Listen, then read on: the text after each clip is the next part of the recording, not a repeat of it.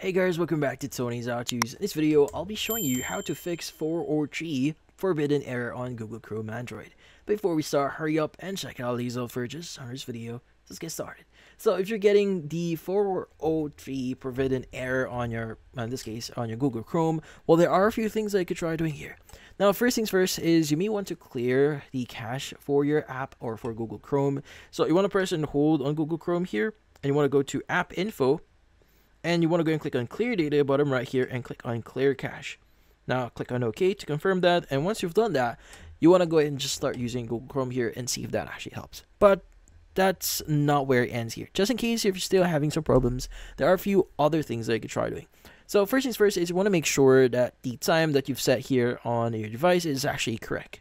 So to be speaking, you could go and click on your settings there, and you want to look for the time option to change your time. You could go into your search here, type in time, and let's go ahead and change our time here. Let's go and choose time, and you could go ahead and choose the set time automatically here. I highly recommend you to set time automatically.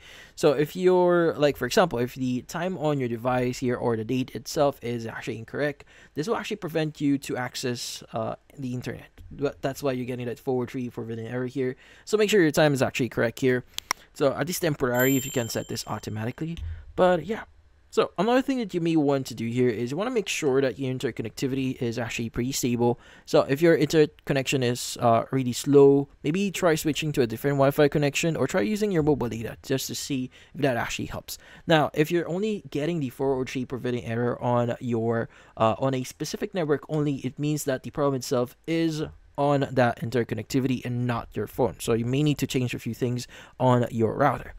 But yeah, if you're getting this on all of or any networks out there, well, in this case there is one more setting that you could try changing here.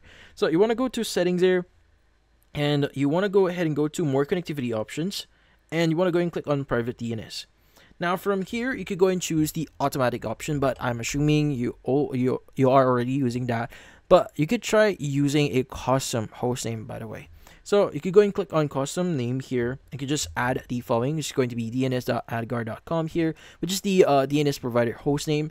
So you could go ahead and enter that, click on save here, and see if that actually helps. So by the way, this DNS actually prevents like ads in your phone. So you could go ahead and use that if you want. But yeah. So in this case, that's about it. So if you found this video helpful, hit the like and subscribe button and watch our next video.